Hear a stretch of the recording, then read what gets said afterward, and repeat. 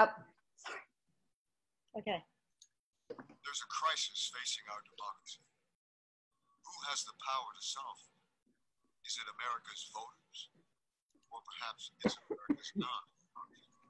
In 2016, we witnessed one of our country's most contentious presidential elections. Donald Trump won the presidency.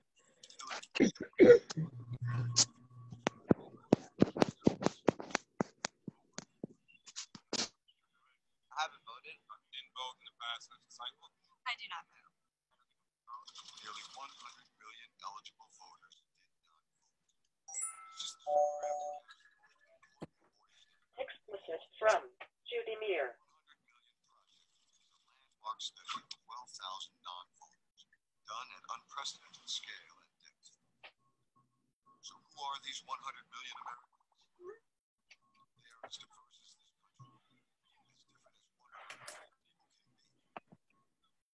Many non-voters lack basic faith in our democratic system. 38% of non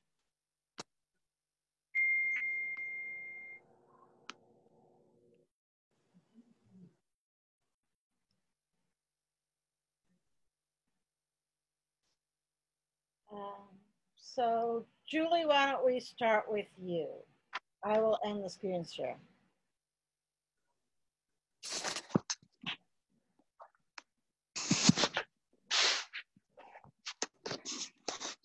Can you see me? Let's make you, sorry everybody, we thought we paid for the big, and we're having a little trouble because of, let's make Julie spotlighted. There you go. Good evening to all league members. I'm Julie Meer, president of the Port Washington Manhasset League, which is part of the New York State delegation. I believe strongly that our democracy can only thrive when citizens actively engage one another in civil discourse. And educating voters about the issues, including about why voting matters, to us as individuals, as family units, as communities, and as a nation, is one of the most important conversations we can have. I am so very proud of the members of my league who take on big issues and create out-of-the-box solutions and programs. For decades, New York State has had one of the lowest voter turnout rates in the US. Our league, the New York State League, and likely most of you, have advocated for voting reforms for years. In the spring of 2018, the New York State Legislature passed several major voting reforms, including pre-registration for 16 and 17-year-olds, scheduling of state primaries to coincide with federal primaries, and, most significantly, early voting. With those reforms now law, our league asked ourselves, what could we do now to ensure that these reforms made a difference in areas that historically had low voter turnout? And how could we help to make sure that these reforms have immediate impact on voting numbers in our general catchment area? We noted that there were some election districts that had significantly lower voter turnout than others, and we decided to focus on those areas. This caucus describes what we did. Over the next 20 minutes or so, we will share our 2018 and 2019 actions and our evolving plans for 2020. After our presentation, we want to hear from you about how all of us can overcome the challenges of voter registration and getting out the vote during this pandemic. For those who have technical questions not answered by the presentation, please put them in the Zoom chat box or in a message on Facebook if you're watching on Facebook, and we will follow up with you. I ask you to keep your microphones and cameras off during our presentation. This meeting is being recorded and will be available for viewing on our Facebook page immediately following the caucus. Finally, some thanks are due to Francine Furtado, who is behind the scenes today. She planned this voter turnout project with Judy Esterquest, our presenter this evening. A big thank you to both of them. And to our League Vice President, Michele Lamberti, and Voter Service Chair, Judy Jacobson, now working behind the scenes, are assisting during the discussion. Thank you, and we hope you enjoy this caucus. Thank you, Thank you, Julie. We appreciate that. I'm taking off your spotlight and letting you go. You might want to turn your camera off.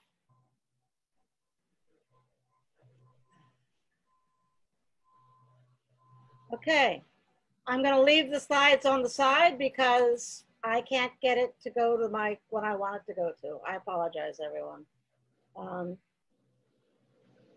So our agenda today is they're going to talk about 2018.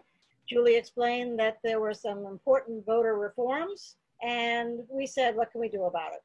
And we wanted to canvass and get our people registered and hear about early voting.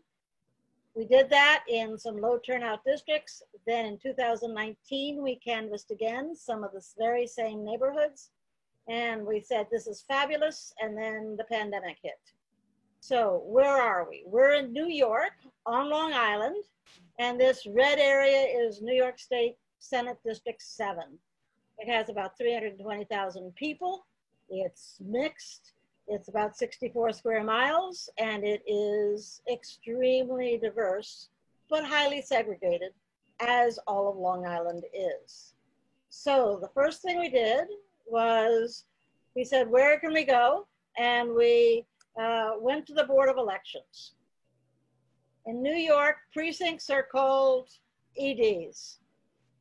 And let's see, and election districts. So the Board of Elections, Fran and I showed up, said, how do we do this? And they said, oh, you can get a canvassing book for the election. You have to pick it for a district. It'll be $150 in 2 or 3 weeks to print. And Fran said, oh, it's only on paper. Don't you do it electronically? Because Fran is highly green. And they said, oh, we can do it electronically. You could get it this afternoon and it'll be PDF and it's free. We said, good. We said, what else might we want? And they said, you'll probably want a map. And the map was 35 by 40 inches, which is surprisingly large, with all the EDs marked in about 5-point font. It was tiny. When we got the canvassing book and opened it up, it looked like we needed a decoder ring. So for New York, this will vary by your state. They sort the precincts by assembly district.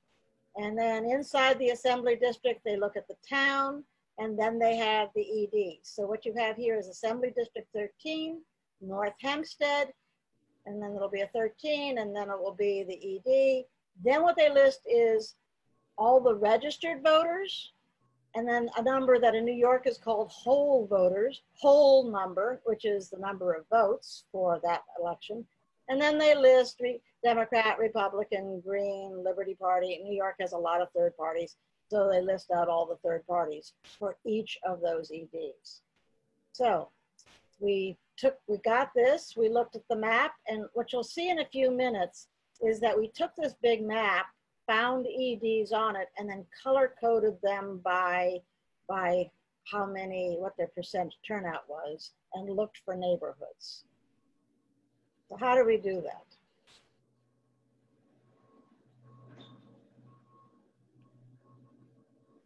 So we did an Excel spreadsheet. So our Excel spreadsheet, one of our members took 2 hours and input 30 pages, about 8 numbers each. So we have, again, the page that it's on, the town, the assembly district, the election district, the total number who are registered, the total number who voted. We divided it and we got a turnout number. We sorted the 300 EDs by turnout and got a surprising number of zeros. So then we went to see where all these things were. And this is the area of Newcastle. And as you can see, there's a bunch of these correspond to these. And we said, okay, what have we got? What's next? So we said, what do we need next after we've identified district? We said we need a script. New York has a toolkit for canvassing, which is really useful. Happy to share the link with you. But we made our own script. We had Board of Education forums for registering voters, for absentee ballots. We brought stamps because we figured in some of these neighborhoods and with people under 30, it's useful to bring postage stamps. We had literature in multiple languages. We actually have the voter registration forms in 12 languages, although there were only 2 or 3 that we actually needed. Our literature from New York State is in English and Spanish. We also made some things ourselves. So we made door hangers that are customized to the district, which offices are actually on the ballot. And when it's a small number, we'll actually put the names. How to find out more, we have the Vote 411/New York on this. We have the Board of Elections on it. We have the early voting pamphlet and where are your poll places pamphlet. And then we said, you know, we're going into these neighborhoods, perhaps we ought to wear all our league identifiers. So we have league tote bags and scarves and banners and name tags, which actually turned out to be very useful. Next, we took Google Maps with the Board of Elections map and actually sketched what the ED looks like. So this is another ED this is one of the EDs from Newcastle. And we discovered that, you know, before we went, we actually reconnoitered. We said, before we go here, let's see what it's like. We discovered some of the 0% turnout were cemeteries, the Belmont Raceway, a couple of industrial parks where we couldn't figure out how anybody lived there. Ditto with the cemeteries. We didn't understand why anybody would be registered there. But what we ended up doing is finding a lot of neighborhoods where people were 20 to 30% turnout. In this case, it's single family, small lots. And we took us about 30 knocks an hour. We did it in pairs. And we got about 20 to 30% of the doors opened. When we have canvassed in other neighborhoods with larger acreage or slightly more rural, obviously you can't knock as many doors per hour. Our numbers were about 1 new voter and 6 conversations an hour. And as you can see, we went out in pairs. Fran is not shown, she's the photographer here. And it took a lot of hours. So what happened? So we did that in 2018. In 2019, we saw the results in the 2018 election, which in New York set records. So in 2018, 3 of the precincts that we dealt with had a 25% turnout. In 2019, those 3 EDs were 56 to 64%. Now, that was not all us, because in fact, part of what we did is everybody who was out organizing, we suggested, hey, why don't you do Newcastle? Why don't you do Elmont? Those are low turnout areas. And a lot of people, a lot of other organizations, partisan and other, took us up on it. So we were not the only ones knocking on doors. In 2018, people said, why do you ask me to vote, but don't tell me who to vote for? What are you selling? And who are you? And a few people said, no one has ever come to my door before to ask me to vote. And we said, well, will you vote? And they said, yeah, now that I think about it. We showed people how to use their phone to check their registration, and some people then called all their relatives to check their registrations. In our district, there are a lot of undocumented immigrants and non-citizen immigrants. So we tended, when we were at the door, to say, we're from the League. We are looking to register people to vote. As you know, in order to vote, you need to be a citizen, you need to be 18 by election day, and you need to live in this house for 30 days. Are there people in your house who are registered voters or who should be registered voters, just by way of being diplomatic about who was living there. In 2019, in the very same neighborhoods, I can't tell you it's the same doors, but in the same neighborhoods, we had people say, so who do you want? So do you want me to vote for candidate X? That's what the other people wanted. And we'd say, no, we're just asking you to vote. Yes. And then we had some people say, we're voters in this house. I see to it. Can I have another registration form for my son, for my neighbor, for my daughter-in-law? And then we frequently had people say, thank you for doing this. This neighborhood needs to vote more. It was actually kind of amazing how many people said when we were doing it in 2019, so who would we be voting for? Because is it a presidential election this fall? And we'd say, actually, it's a local election. These are the local offices, and we point to our door hanger. Do you know what these offices do? What are the issues in your neighborhood? Potholes, safety, garbage pickup. And they would start telling us, and we'd say, yes, this person or this person. And if your neighbors care, you may want to be able to call this person and say, this elected official, and say, we need this. And some people have never called an elected official before, and we're quite curious about how to do that. And luckily our league has brochures which lists every elected official in Nassau County, which was very easy to hand out for people who cared. Now, 2020, what next? So we were all happy with the plan, and we registered for this caucus, and then the pandemic hit, and door-to-door is probably an issue. So in thinking about how to do this, one of the interesting things is that not only could we foil for the canvassing book and for the maps, but you can foil for voter records.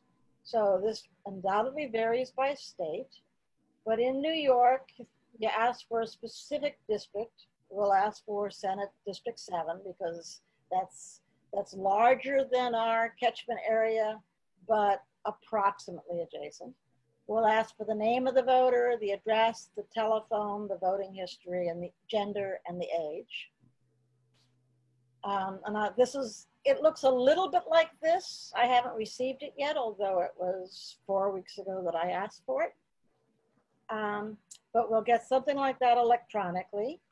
We will, through the magic of having somebody who's techie, turn it into an Excel sheet.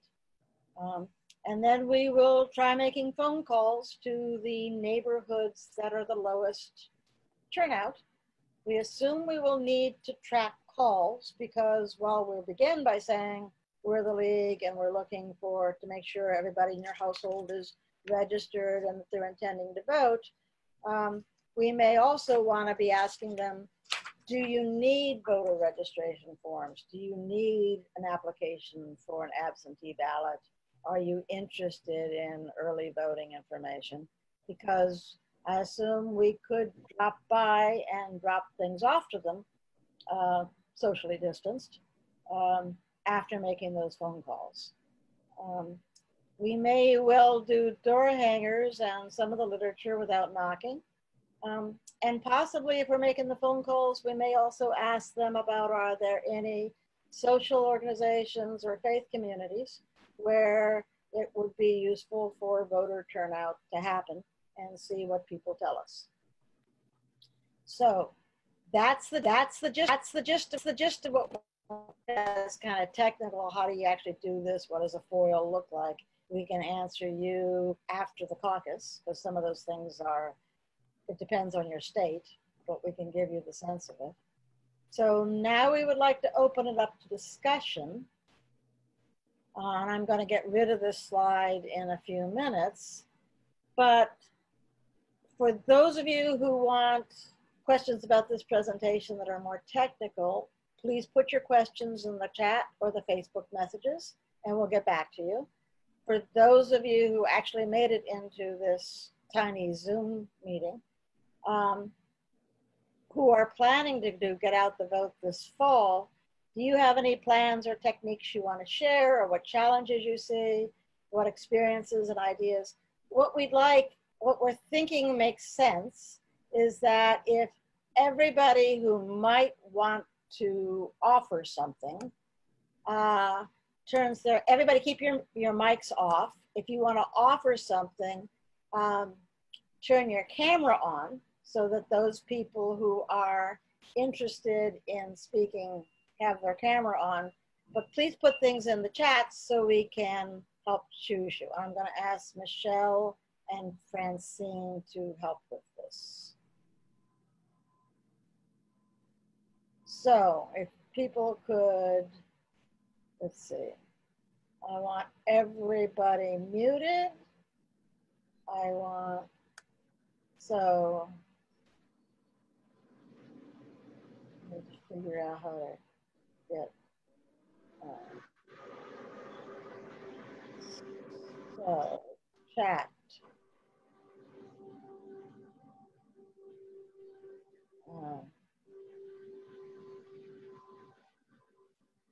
So I'm seeing a number of people in the chat talking about Michele and Fran, you won't be looking to. I'm seeing you talking about how you do it without a pandemic. Does anybody have some ideas on what we could do that would be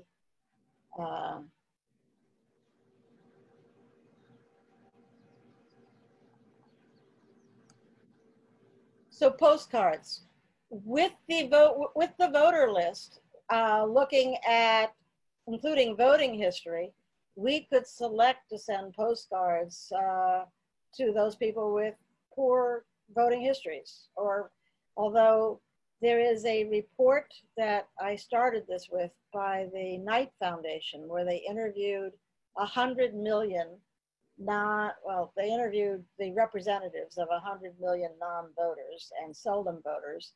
And apparently getting seldom voters to vote is much better odds and faster than getting non-voters to vote.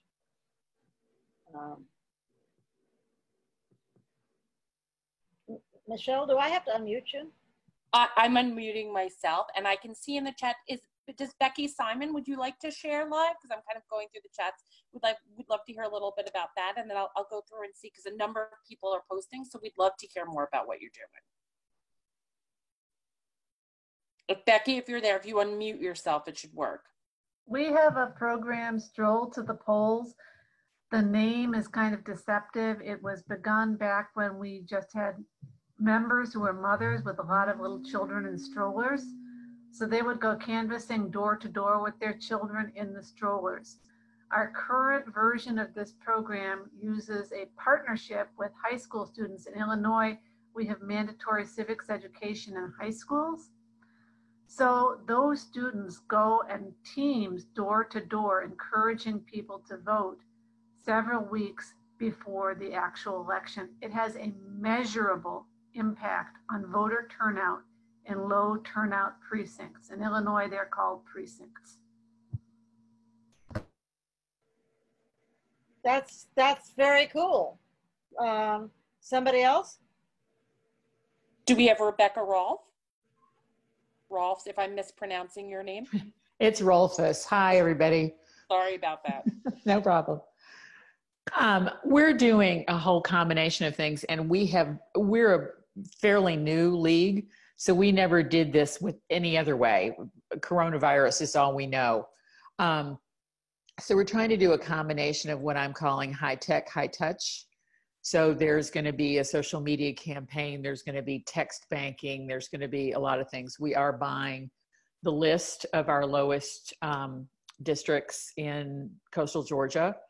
And so some of that will be phone calling. Some of it will be postcards. I love this idea of door hangers, because I don't know about you all, but one of the problems we have here is that the districts that tend to be low turnout are heavily African American and people of color, and our membership is not diverse enough at all. And so we are not the people you want to see in your neighborhood. So we're thinking that postcards, phone calls, text banking, social media will work better. We're also working with several senior citizens organizations here, things like Meals on Wheels, to put an insert into the meal, how to request an absentee ballot, and do you need help filling it out? That sounds great. What about Rachel Loveman? Can you unmute yourself?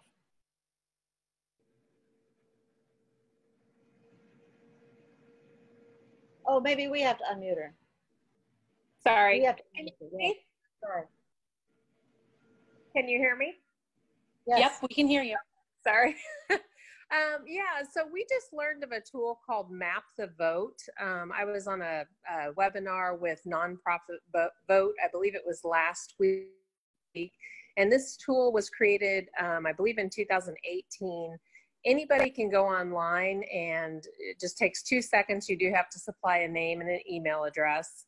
And then you can type in any address and it will show you a kind of like a Google map. And it will have these little, I think it's blue or green pins on homes that do not have registered voters. So if you are wanting to go around to neighborhoods and be strategic about it, you know, and you can't get the lists through your local officials, that's one way to do it. And we're thinking of, I'm in Indianapolis, we're thinking of maybe partnering with the Indianapolis Neighborhood Resource Center, which kind of has links to all the neighborhoods. But again, I love the idea of hangers and things like that, because I'm not sure how much we'll be able to do with all the COVID. So, but it's a really neat tool if you want to take 2 minutes and look it up. It's just called Map the Vote. Thank you. We'll put that in our notes to folks. Mary Hahn, would you like to unmute yourself?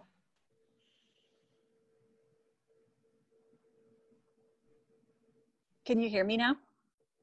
Yes. Okay, great. Yeah, we are in Arlington Heights, Illinois, and we actually are taking, kind of doing a copycat of what Naperville is doing. And we've already done it with one high school in our area for our primaries. We did a stroll to the polls for them, and we also did it for a middle school as well. And we were very successful with the younger students. I'm not really sure if it was the weather or not, but it seems like people will open their doors to younger people, I think, more than they will for an adult. So we're looking forward to doing something similar this fall with 6 or 7 of the high schools in our local area. And we're just planning it now. We are going to be using door hangers. We're going to be doing a little bit of putting posters that the middle school students are going to be making for us into local businesses to and provide voting information. You know, where to vote, how to vote, the 3 different ways of voting, either by mail or early or in person the day of. So we're really looking forward to it, and we really appreciate the guidance we've gotten from the Naperville League.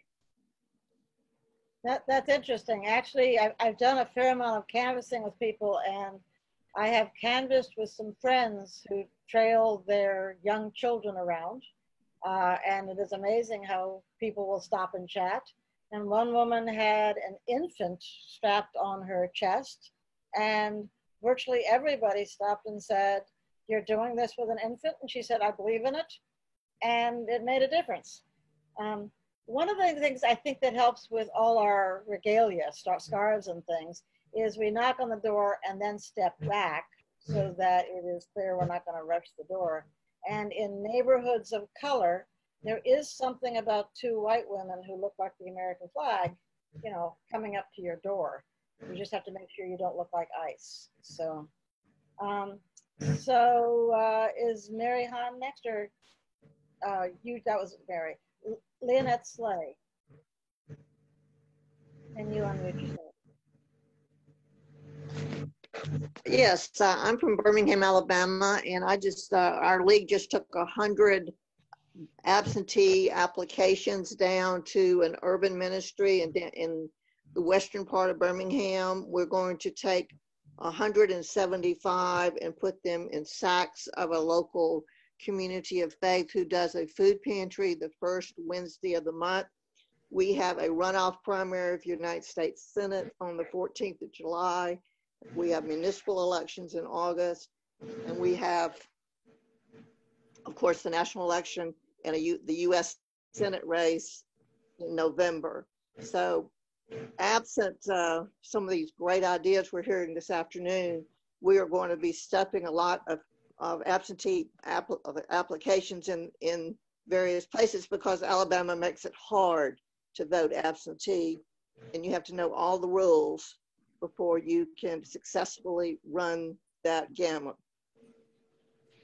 We in New York are empathetic because New York, people used to say we had among the worst rules. It doesn't look like voter suppression. We wouldn't think a liberal state would do that, but yes, lots of states are really good at this. And thank you. So Christine Campbell-Gabor? Yes. Can you hear me? Yes. A little louder. A little louder? Thank you. Our civics education team and speaker bureau team are trying to address some of these issues, especially with the pandemic going on. And so we work closely with the schools. We have something called Government B, which is questions about the government rather than a spelling bee. It is so well received. We can do it virtually or in the schools. We give prizes. We do Read the People and National History Day.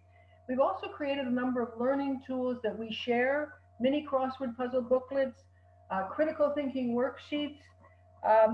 Our community outreach is really changing. So for example, the Speakers Bureau and forums are a team. That team is very diverse. And so when we give presentations, the two people that go out don't look alike. They might be different in background. They might be different in age group. We find it makes a huge difference in reaching. We have a community outreach team. Our presentations, 5 key presentations are translated into Creole and Spanish. And we have people from those communities giving those presentations. We find it better than going and putting things on doors because what we're doing is we're getting people to come in. Our young leaguers are reaching the people that they didn't normally reach using social media with a whole bunch of fun videos, which are really well liked. And mapping the vote and following up is really important with us for vote by mail. And so we have a number of initiatives. If anybody wants to share any of that, Christine Campbell-Gabor is a long name, you'll remember it. You can just contact me. That would be terrific. Can you put some of that and how to contact you in the chat box, and then we will make sure that we will organize the chat and send it out to all of you who want it. Wonderful. And Judy, if you'd let me know your last name so I could say who the speaker is in my report. I just see Judy New York. Esterquest, E-S-T-E-R-Q-U-E-S-T. Shoshana. I'll do that again if people really want it. Shoshana, you want to unmute yourself? Or I guess we have to unmute you. Sure. I want to give a special shout out to the Naperville League. They helped us tremendously to get our Stroll to the Polls program going in Highland Park, Highwood, Illinois. And we were helped immensely by our sisters in Arlington Heights who came out on March 8th. And mind you, that was 3 days before the lockdown, right? We just made it under the wire. We could not have done it without the cooperation and the help of these very kind, generous people. So we organized with the civics department at the high school. They were very enthused. It was almost as if they took over, which was fantastic. And they taught registration and voting. They taught about why it was so important. They signed up kids. We had 110 students walking the streets of Highwood and Highland Park, knocking on doors, talking. They were keeping some statistics. They had a script about what they were supposed to be saying. They left door hangers, and the door hangers were in English and in Spanish. Spanish on one side, English on the other, with all the pertinent information. The school provided buses We had routing, we had teachers, everybody was coordinating with everybody else. It was hugely successful to the point that when they got back to the school for a rally of pizza and, you know, and talking, the teachers immediately signed up for another date, which was supposed to be in October, and 3 days later we had the shutdown. So we are now in conversation with the school about how they are going to teach this, how they're going to get the kids involved. We presented the idea of the postcard campaign, and they were very appreciative. For that, we need funding. The school, because it was a school project before, they were able to help us with funding, but we need funding for this. I'm always looking for sources. We're trying to decide whether we're going to do a bulk mailing. If we have addresses on one side of the face of the postcard and a handwritten, you know, I'm John from senior at Highland Park High School, you're my neighbor, and whatever our sign is, whether it's I care, your vote matters, get out your vote is your voice, whatever it is. And on the back, we'll have information about what they can do to register or to get a mail-in ballot. So that is our hope. We have a lot of work to put this together. We have to decide the frame of it. How many postcards do we want?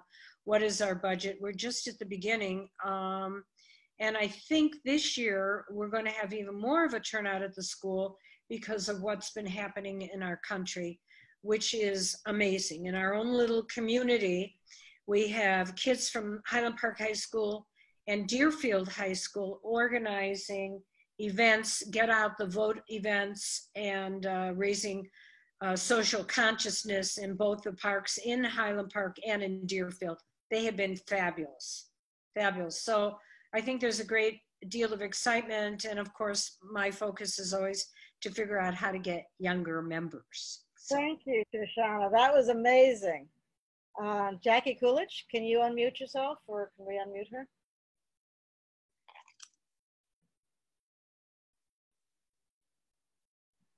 Yes.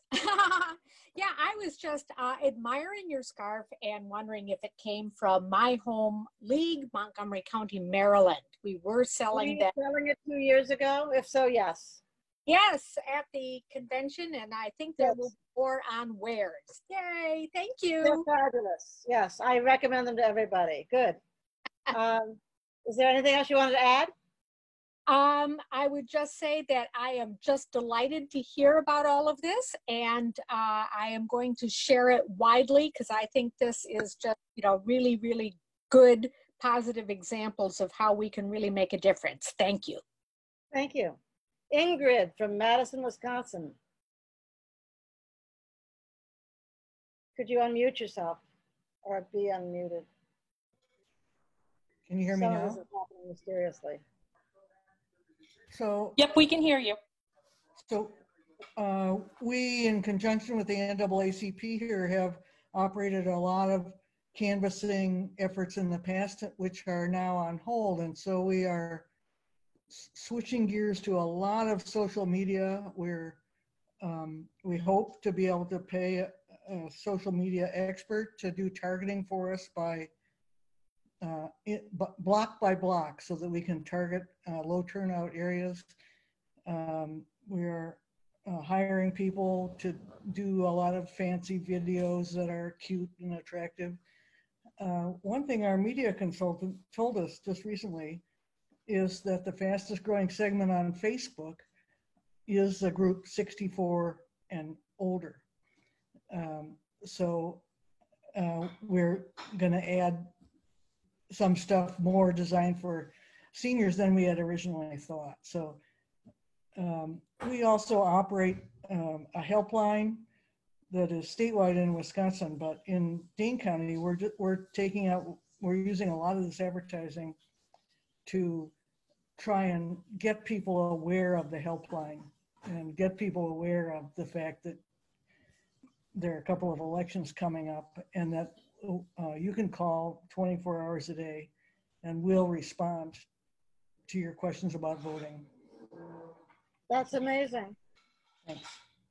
I thought sure I would sign up for 24/7. What I would also say is that it's interesting to talk about local elections as well as presidential elections, because I think it is sometimes more straightforward to make a case for local, for how much your vote matters in a local election. We've had a number of local elections in, within 10 miles of us that have been decided by 1 vote, 2 votes, 8 votes, and that actually makes a difference to people. And this, I'm going to jump in for 1 second, Judy. I would definitely back up what Judy said. Many times, I know there was a little bit in the chat about whether or not we heard people saying there was no one good, worthwhile to vote for. I personally didn't get that as many times, but I did get a little bit of the why does my vote matter? And I think really bringing it back to the local elections, because the first time I canvassed was with Judy and Fran was an off cycle year. It wasn't a congressional election. It wasn't a presidential. And so there were really these state races that were up. And so we were able to kind of reiterate to people that even though the federal races many times seem more exciting, or you see them on TV more, that really much of the issues that affected them day to day were really decided by state and local government.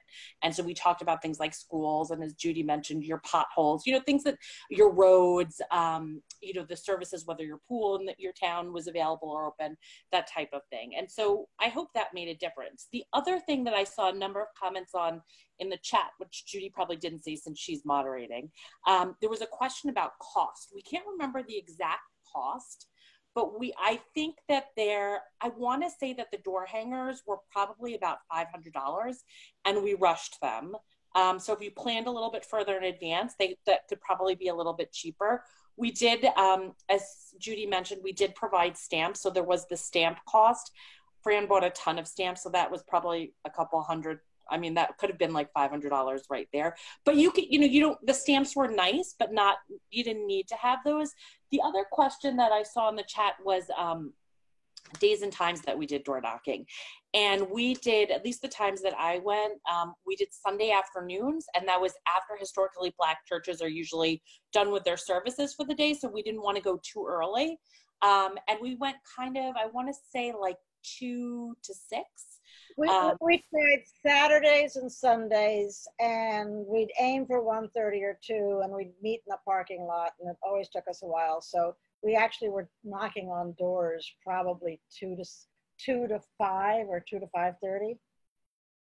That's a lot of walking around and knocking on doors. I mean, we got tired, but it was weekends, afternoon, and then a couple of us tried weekday afternoons. Now this was before the pandemic, when everybody was home, between about 5:30 and 7:30. And you get a different set of people there, but I don't know when the right time to go is. It varies, but it's typically about 30%, 20 to 30% will open the door. And I'm seeing a question that just popped up too, that was a question about how many door knockers we got for the money.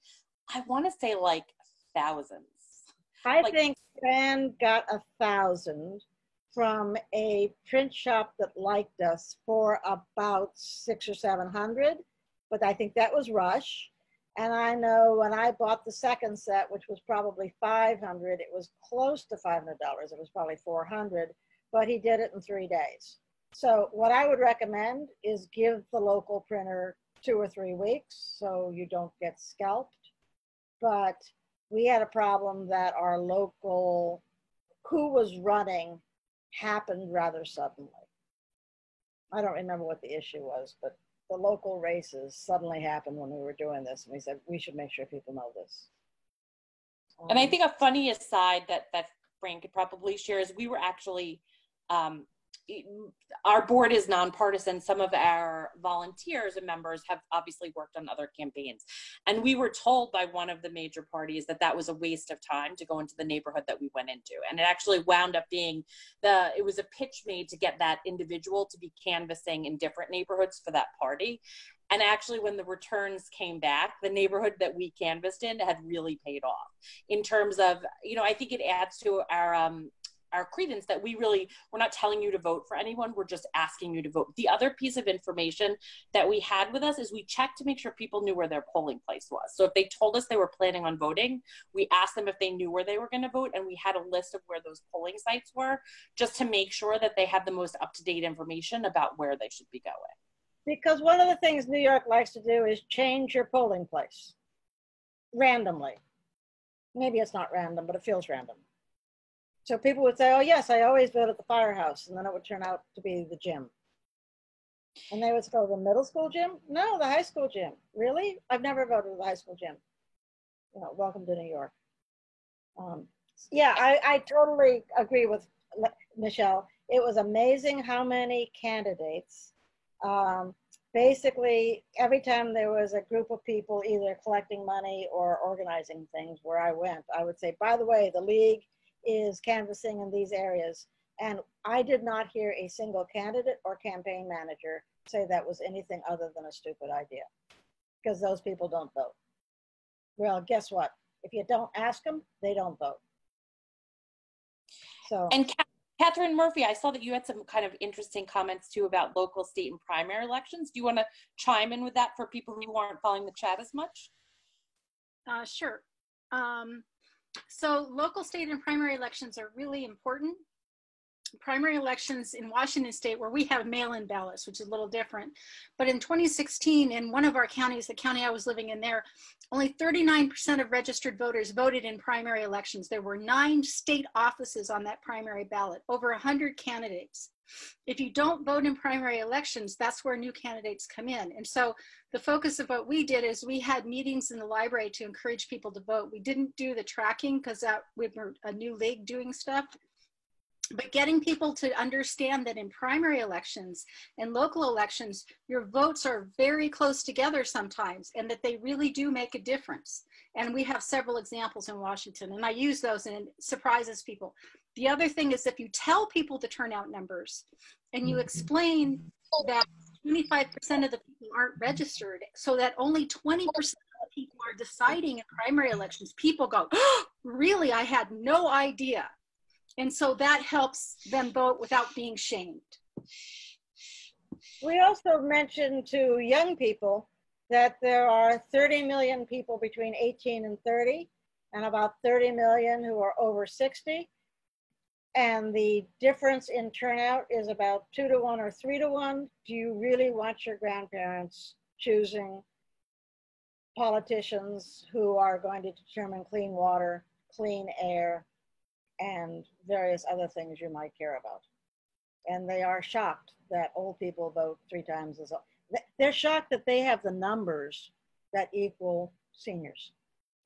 Can I ask, one of the things that's kind of an issue is how do you do this for rural areas where I can't imagine how you do it? And how would you do it for apartment buildings? Has anybody got some thoughts on that? You might put your camera on and wave or something. Or raise your hand if that's like I'll look for you. Leslie, you want to unmute yourself? Hi, yeah. I'm from the New York City League. Thank you very much. Very nice to be with our partners in Long Island and across the country. So, you know, I was just thinking, given what we're talking about the door hangers, we collaborate a lot with NYCHA. And for those of you who don't know, NYCHA is the New York City Housing Authority, and they handle all the public housing in New York City. And I think the door hangers idea is actually a really good way to get into the apartment buildings. You know, you can also, for non-public housing, approach management offices, see if, you know, if we've got volunteers who actually live in those areas, we could potentially tap on them as well to kind of work with the door hangers. I don't know that people in New York City often open their doors to people who knock on them, but I think, to your point, things like door hangers, postcard campaigns, and we have done postcard campaigns in the past to low turnout areas that have been successful. That's interesting. That might work here because it wouldn't actually take that much work to do it. It would be the addressing. Somebody else? Rural or apartment buildings? Or Catherine Murphy, do you want to talk about your idea with postcards? So what we decided to do, and we got a state grant to do this, we're going to print 3,000 postcards. We have a database that we can look at and find out people who have either not voted since 2016 or have only voted once. We're sending a postcard to every one of those addresses that represents 3,200 voters. I live in a county with only 47,000 people. Where are you from? Washington State, Ellensburg, Washington, and Kittitas. And so we're going to send them out. That's how we're doing it. And then in addition, I have an additional grant to put those postcards into all different kinds of diverse areas, the food bank, the high schools, the college, so that we can get those postcards out to people so that we can increase the voting in those areas. And then we'll see if the vote increased based on the postcards. So you're printing the message about voting and then you're handwriting the addresses, or how are you doing that? No, we're going to get the addresses printed because we have them from a database. And Okay.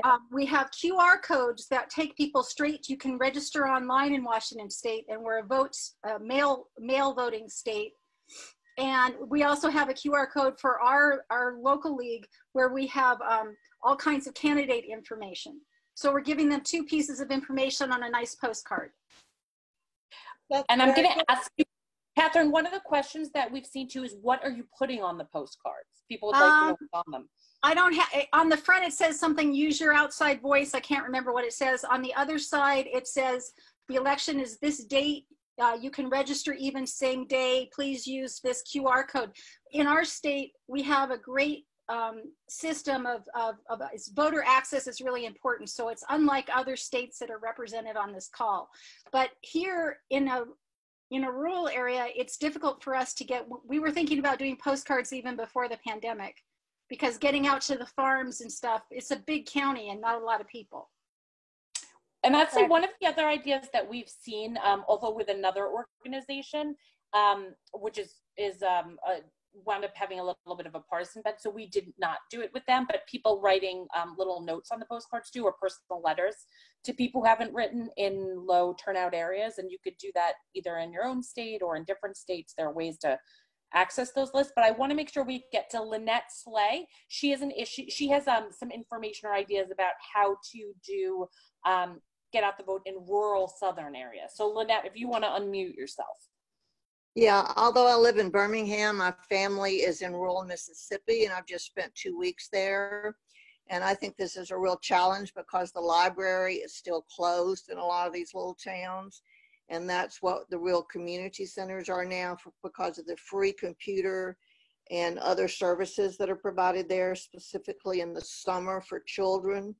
And so I would say that the challenge would be to, again, go through your faith communities. Some of them are opening up in rural areas, and see if you can't put some information through their social media and also through their food pantries and other ways to put hard copy applications and instructions so that people know that elections are coming up and what the deadlines are, because the absentee application itself is for a variety of elections, and you don't know when the deadline is to turn in your application unless you go to a Secretary of State website, which many people can't do. So I think it's a real challenge for rural areas. Wow, I think that's right. New York also used to have about 9 deadlines a year for the various things, and one of our reforms has got it down to about 5 deadlines. But getting the deadlines right is a big issue. I like the idea of doing hard copy through food pantries and faith. I'm wondering if some of the faith communities have people who go door to door the way Meals on Wheels do, and they might be willing to discuss it with folks. Someone else? Suzanne.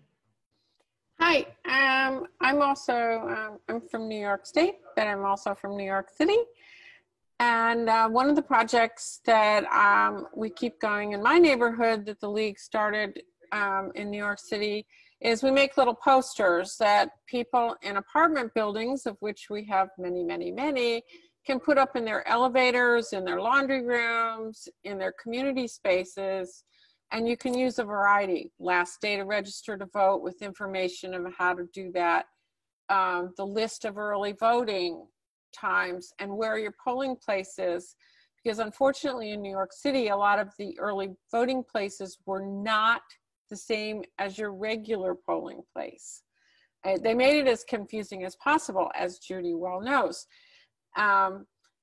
So we have used these, and we publish them in a toolkit at the state level to inspire, hope our local leagues will use these to post. And then you can also post the poll site, because generally an apartment building will all go to the same poll site. And that's been, I know the people who live in apartment buildings who have posted them, people generally thank them for the information. And peer pressure, never underestimate peer pressure. And that's what you can get going in an apartment building.